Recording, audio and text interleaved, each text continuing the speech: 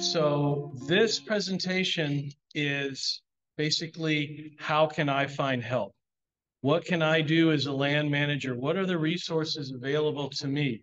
We're talking technical resources and financial resources. I'll repeat that, financial resources, okay? Very important to help. So for this panel discussion, we've got 5 people here, and I'll just kind of recognize them. First off, we have R.T. Lumpkin with the Georgia Forestry Commission. And by the way, I'll let each of you come up and kind of introduce yourselves a little bit more fully, and then talk a little bit about your program. And then we also have a couple of landowners with us, you guys, to talk about your kind of successes, challenges, whatever you want to talk about. And then you all are part of the panel too. We've got ample time. We want a lot of questions directed up here, and we want to get you the help that you need. Okay, so R.T. Lumpkin with the Georgia Forestry Commission, Noah McCoard with NRCS, that's up under the U.S. Department of Ag, and Diana McGrath is with the DNR Private Lands Program. And I'm sorry, guys, I miscounted my notes. And so we've got Mr. Hal Avery and Mr. Mike Harris.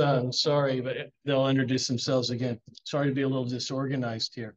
So again, the order of this is going to be, each speaker is going to come up and talk for a few minutes and tell you what they have to say.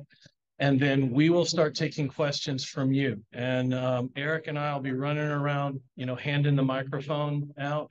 And because the audio is so much better from this mic, I'm going to ask each speaker, like, if there's a question, direct it to whoever, or one of you just, come up and answer it from up here. And then also, speakers, if you don't mind, when a question is asked, if you could, even though they have mics, sometimes it doesn't come through very well, especially for the recording that we're doing of this meeting. So please just kind of repeat, at least paraphrase the question back before you answer it. Okay, good. All right, thank you. So we'll start off with RT. Good evening or morning. Where are we at now? Afternoonish? Yeah. Right before lunch. Always a good time. Be right in between lunch and these topics. But my name is R.T. Lumpkin, as Scott said. I work in West Central Georgia. I cover about 13 counties, primarily working with private landowners to eliminate barriers to prescribed fire.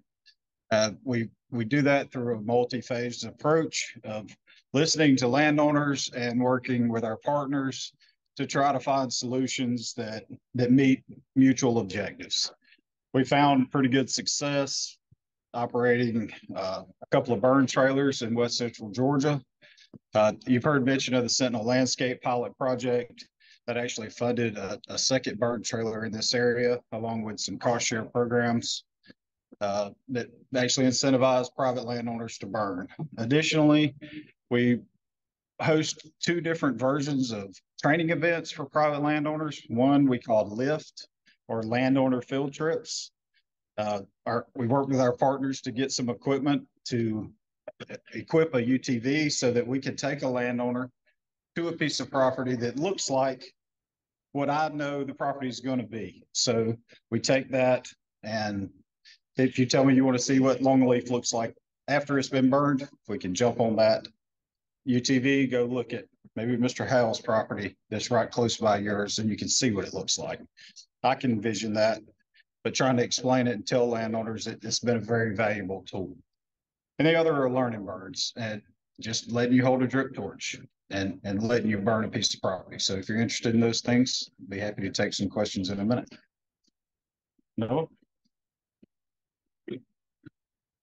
Okay, I'm Noah McCoard. I'm the NRCS state biologist and currently the acting state forester for Georgia. And so NRCS has a number of programs to provide technical assistance and financial assistance for farmers and forest owners. We have offices all over the state, and there's multiple things that you could apply for assistance with. So we look at the resources, the natural resources that are out there, and if there's some sort of degradation or issue or what we refer to as a resource concern, then we can develop a plan to address those resources. And you could potentially get some financial assistance to assist with implementing some of these things. So for forestry, a lot of our common practices would be planting trees, site prep, addressing any sort of invasive species, planting just herbaceous vegetation, and of course the big one would be prescribed burning. Like I mentioned, we've got offices all over the state. It's fairly easy to get in touch with us, even if you're not completely sure what exactly you may be able to do. You can chat with us, and we can develop a plan and kind of go from there and see what you would like to see happen with your property.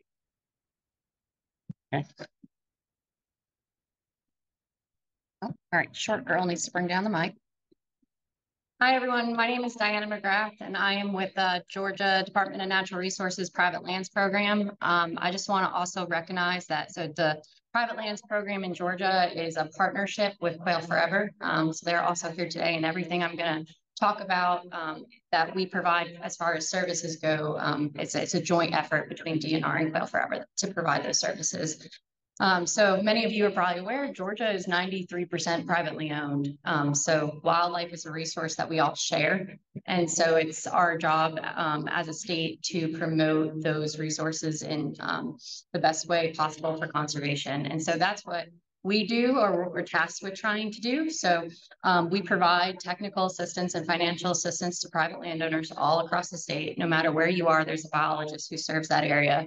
And you're probably going to hear those two terms a lot during today's talk, technical assistance and financial assistance. And to break that down into a little bit more plain English, technical assistance is anything that falls into the category of advice. So it's providing recommendations for how to address those resource concerns on your property. It might be connecting you to resources or teaching you training skills. So one of the things that we do in DNR is often put together learn and burns, where landowners can come out and experience fire in a very safe manner with professionals who do it for a living. So, you know, and then financial assistance, the way that DNR helps and Quail Forever helps with that is that we're actually affiliate biologists with NRCS. And so what that means is that we try to take their programs and put them on the ground in the best way to address the wildlife resource concerns on the property. So whether that be that you're managing for a focal species such as gopher tortoise or quail, you know, we can provide plans for those. We can also provide general wildlife plans for deer and turkey. I mean, habitat management is pretty good across the board. So that's just a little bit about the services we provide. Hopefully y'all will have some really good questions for us, and we'll get into some more topics here in a bit. So Hal. My name is Hal Avery. We have a farm, about 1,000 so acres up in the north part of Harris County. About the year 2005, we quit the cattle business and started a project of rewilding, planting longleafs. We've got about 100 and something acres of CRP, CP36 longleafs. We've got about another 100 acres of longleafs that are not in CRP. We have some substantial acreage that's in hardwood uplands, and the open lands that we had in cattle pastures, we've been converting them to our early successional habitat and striving to maintain that.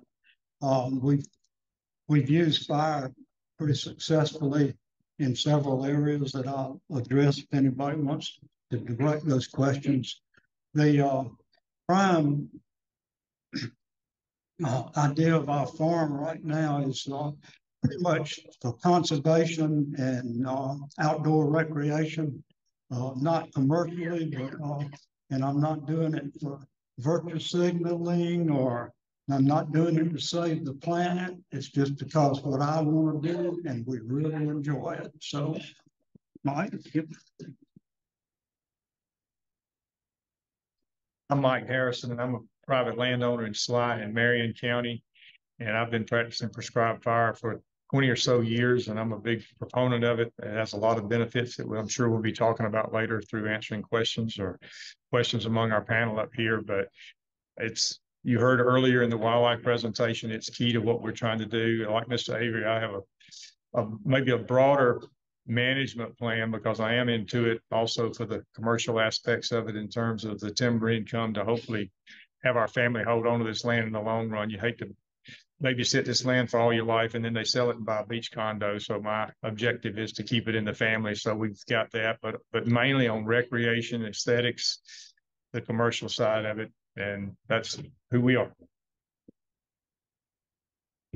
Okay, thank you all. Now, and this is the part where we're going to kick it to you guys. This whole presentation is designed to be super interactive. So if you have a question for the landowners, Mr. Mike, Mr. Hal, or any of our three panelists with financial resources this time. So let's talk hands. Does anybody have any questions? You guys got shy on that one. So no, here's one, and I'm gonna bring this to you. Let me say this too, as a related personal experience real quick. I've been coming to these meetings for a long time. I've been involved with Fire Council since its inception. And as a Middle Georgia landowner, I never took advantage of these things until this year. I kept hearing these presentations and hearing these presentations, and I finally took them up on it. And one of Diana's counterparts came out to our property, did it, and gave us some notes and help. And I want to make sure that you all get that help. So start with our first question. Hi, my question is for the members. I was wondering, for 2005 or 20 years ago, how you got tied into burning properties. So you guys. Okay. So he asked, prior to 2005, how did you get started burning on your private property? Like how did you get your start? okay. We didn't burn any until 2005. We started burning then. We did a real thinning on some old loblollies, and that's when I first started burning, to use the fire to maintain an open stand of loblolly pines in a kind of a wildlife plantation setting. Attended a couple of meetings of the Longleaf Alliance, and plus reading. That's the way I got started.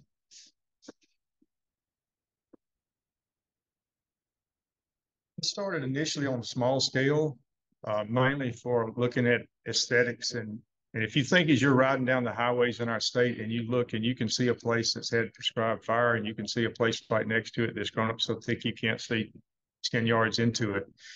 And so through a combination of mid-story release and prescribed fire, I've managed to keep most of our pine stands open to a state where we can enjoy that and put more of the nutritional value of that soil into the trees rather than the understory that's of no value, the sweet gums, although the turkey guy said I need to keep my sweet gums for nesting. So Paul, if you put that in our prescription. But you can effectively mix the two, the chemical application as well as fire if you do it at the right timing. And once you get it under control, then you can keep it that way if you keep fire in it. If you don't, then you end up with a jungle again. So it's something you have to maintain. Once you start it, to get the good out of it, you need to continue. Hey there, Leo Miranda,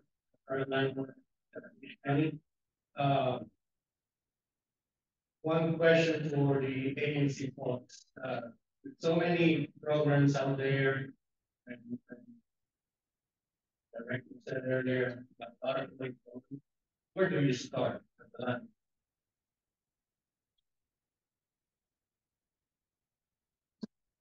So you're right. There are a lot of resources out there currently and more coming.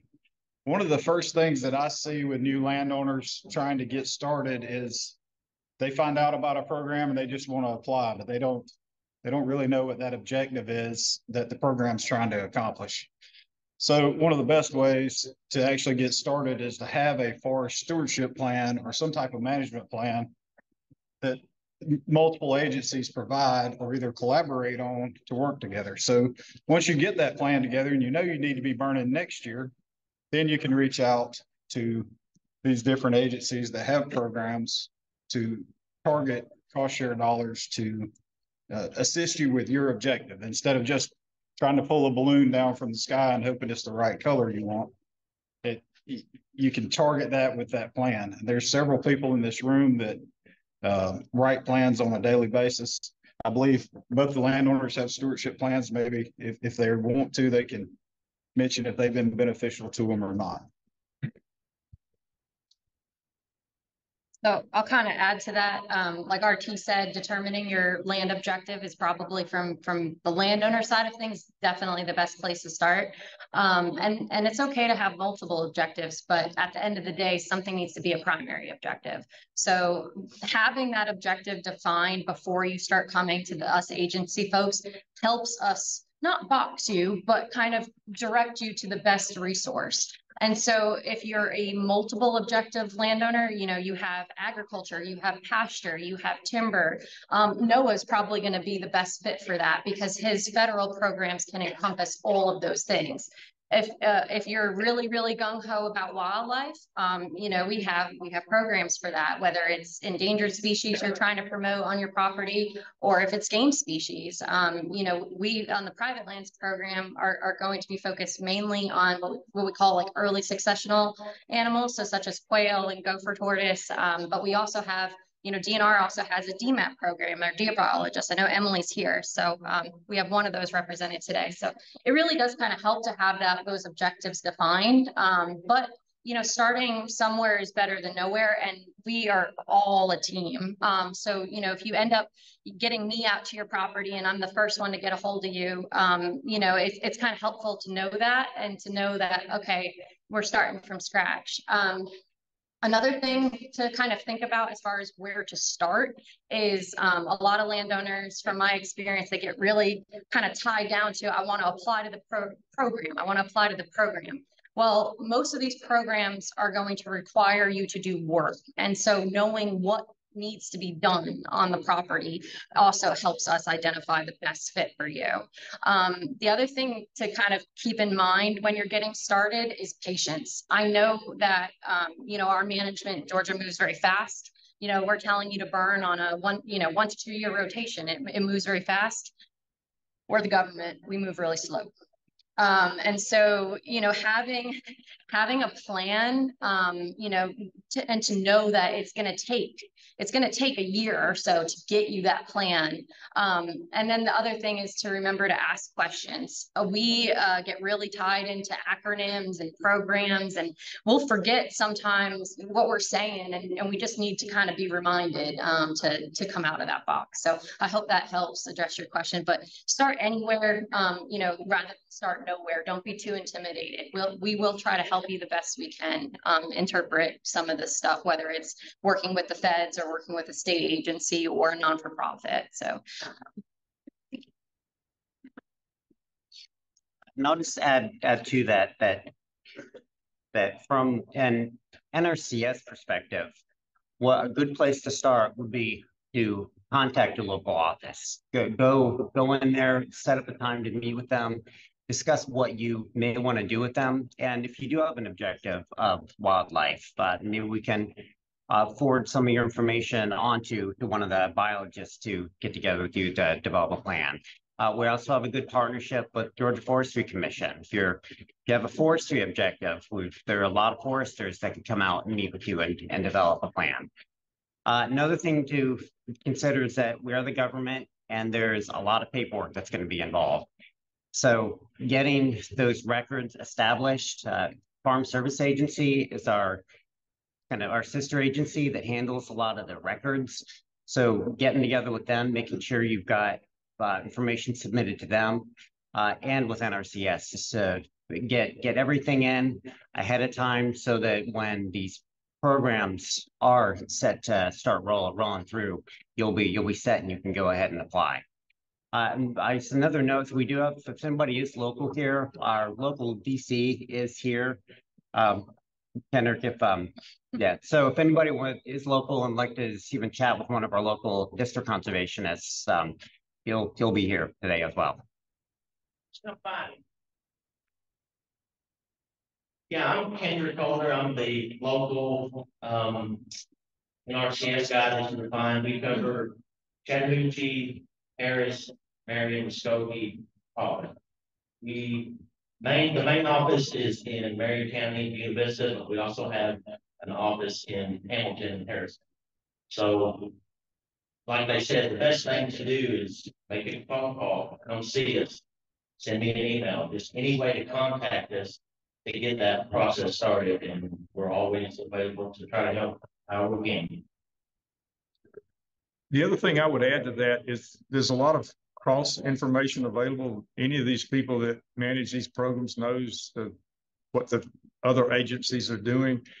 And this is an important meeting too. I've been to 10 or 12 of these since they started. And my objective when I go to a meeting like this, I was at the Georgia Forestry Association annual meeting. We go to the Forest Landowners Association meeting. We're members of all those organizations, Tree Farm.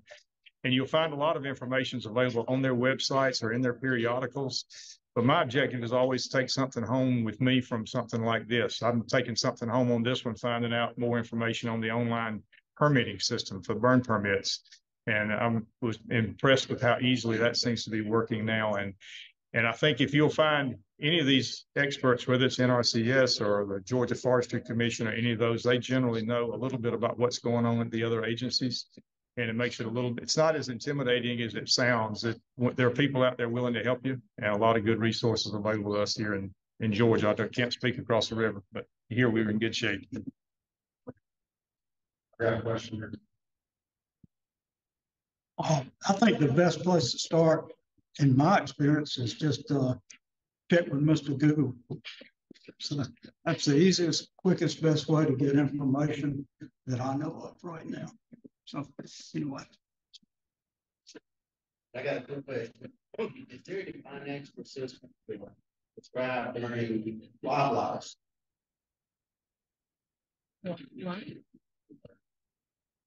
Yes, so yes, there is financial assistance for prescribed burning loblolly stands. So the way NRCS works with a lot of our programs, some of them may be specific to like longleaf. But there are a number of other programs that are just more general forestry or wildlife. And there's nothing in the guidelines for our prescribed burning practice specifically saying you can only burn this type of stand. It's broad for anything, whether you're doing hardwoods, pines, or even just open grasslands. There's nothing specific saying you can only burn these types of stands.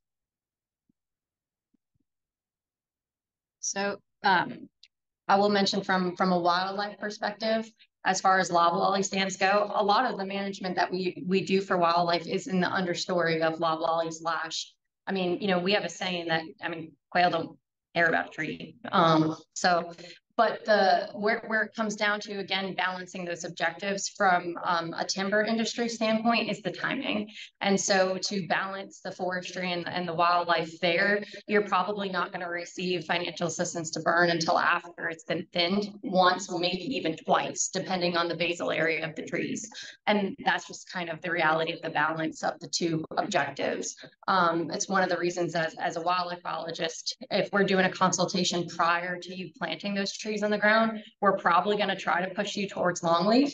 And that is because of the ability to keep burning that stand when it's young. And also the fact that, you know, it doesn't necessarily shape in as quick as loblolly slash. So absolutely, yes, from a wildlife perspective, you can get financial assistance to burn in loblolly, not until it's probably been thinned.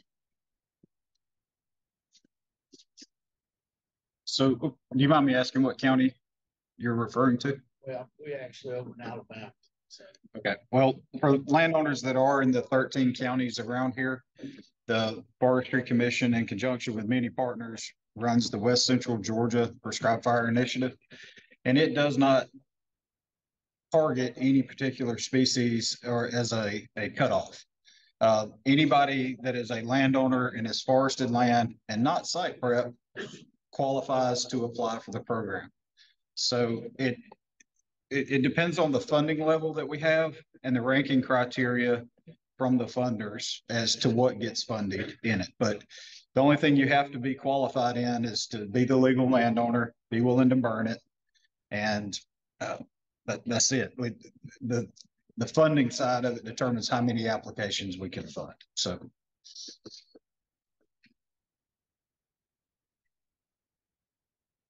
The program RT's talking about, he does a good job of going after these grants, and the money's good. It's nice to have the money, and it's substantial, and it covers the cost of burning. In my case, I do a lot of the work myself, maybe the fire breaks and certainly assisting with the burns. But the other thing that these landowner groups like the one RT heads up is they bring the technical expertise to it as well. He mentioned the burn trailers, and you think, well, why do I need a burn trailer? Well, wait till you see his little blower that he pulls behind it side by side and keeps you from making a fire break down a hill that you don't really want to put it. So the technical availability, the equipment availability, the manpower on the ground, all that contributes into this thing. So beyond the cost side of it, you've got a lot of other benefits that are available to you from these agencies.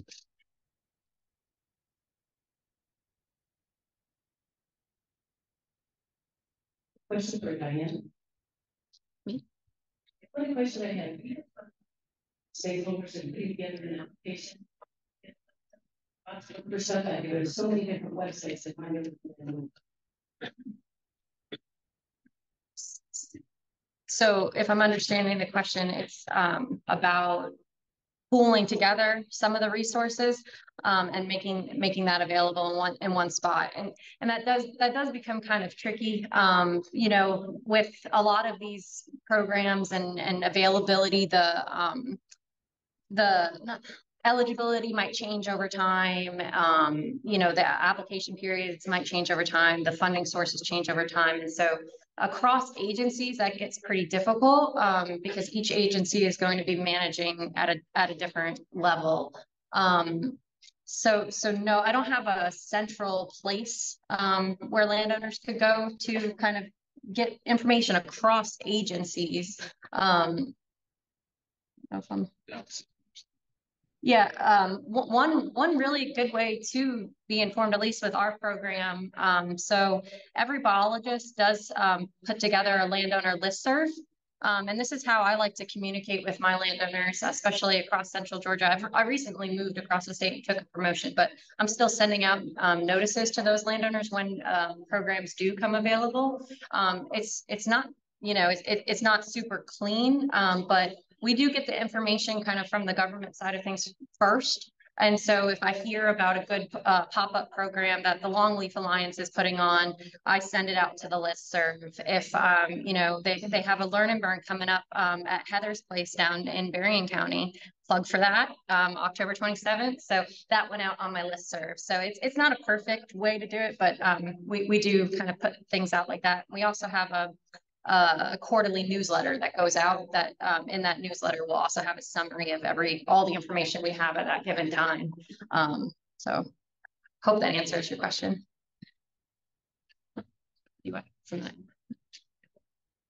So one of the things we found out was that very question comes up a lot. Landowners just don't know where to start or where these resources are. So we have a group that we organize and try to send out information about pertinent events. This is one example of it. I'm not sure how many people got an email from me or saw a social media post, but we maintain that and we try to send out information on specific programs for West Central Georgia in particular. My hope is that when you see an email from me, it's, oh good, there's something pertinent to my forest land in this area, and you'll want to open it and read it.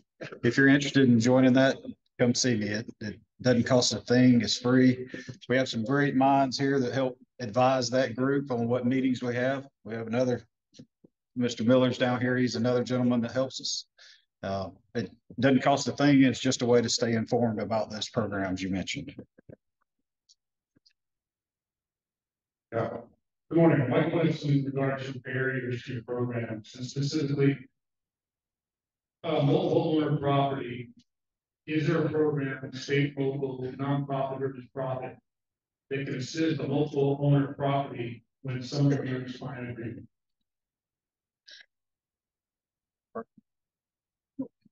That's the answer I think. Yeah, I have a second question. Unrelated. that is a tough one. And we do, we see it. We do see it across the board, especially with, you know, inheriting properties over time, you know, that they split it between 2 kids, and then, you know, the next generation splits it between 4 and 6. So anybody with landowner, you know, status on a property is eligible for these programs. We can work with groups and present different objectives, but at the end of the day, we are non-biased. All of our programs are voluntary enrollment. That is one big thing that, you know, we make very clear, especially, you know, from the wildlife side of things. A lot of times, you know, wildlife comes as a secondary or a tertiary objective because it's not your moneymaker.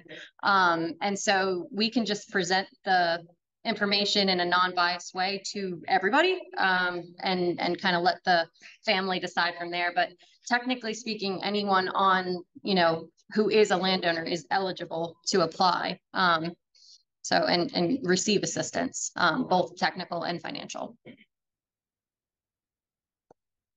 One of our landowners referenced concern for what the kids would do after they finish our lifetime. Have either landowner, has either landowner considered enrolling in a conservation easement?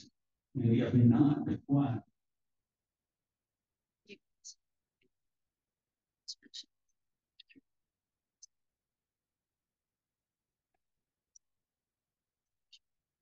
I looked into the conservation easement idea maybe 8 or 10 years ago and elected not to do that.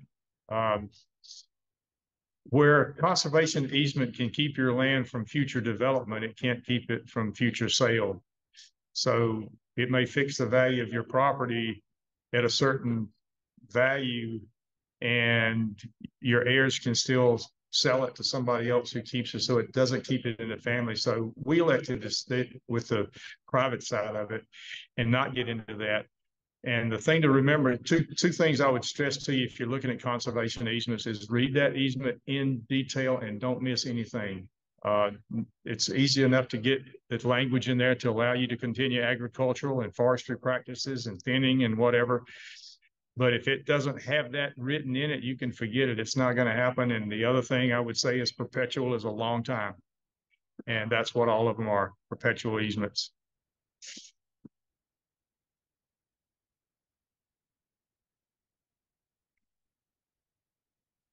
Excuse me. I would think that a conservation easement is a real good idea for people that understand it fully and are committed to the idea of it and are willing to do it. I think it's good. The second question I had regards citizens of private landowners, and I hear a lot about PDAs, the tribal associations. Can you guys speak to that, what the benefits are of that, and how people can maybe reach out to those their local PDAs? So I'm going to go back to your first question right quick. It really wouldn't, the landowner field trips that I mentioned earlier can potentially help with that if it's just a lack of understanding of what you want to do. Because sometimes it's that lack of knowledge is what's preventing prescribed burning. And if you can carry somebody to a property that shows the benefits of thinning and they see deer and turkey running around a property and they enjoy that too, it can be helpful. On prescribed burn associations, we mentioned the burn trailer. We run one here in this particular area. Where's Mr. George Jetson at? There he is. He's got another one. I know I'm missing a few others, but they're very easy to stand up, and you can actually get with any of these partners. There's multiple resources out there to stand one up in your particular area. And it's nothing more than a couple of landowners that get together and share resources. And there's actually funding out there to support extra drip torches and tractors and putting those people together to work in a particular region. It really needs a leader to kind of run it. And I feel like for West Central Georgia, I may be one of those people, and George is another one. And where's Susan French at? She's hiding way back there in the corner. I know I'm missing a few others, but they're scattered around the room, and they probably have a table set up over here. So make sure you check them out. Okay, thank you all. That is all the time we have for questions. So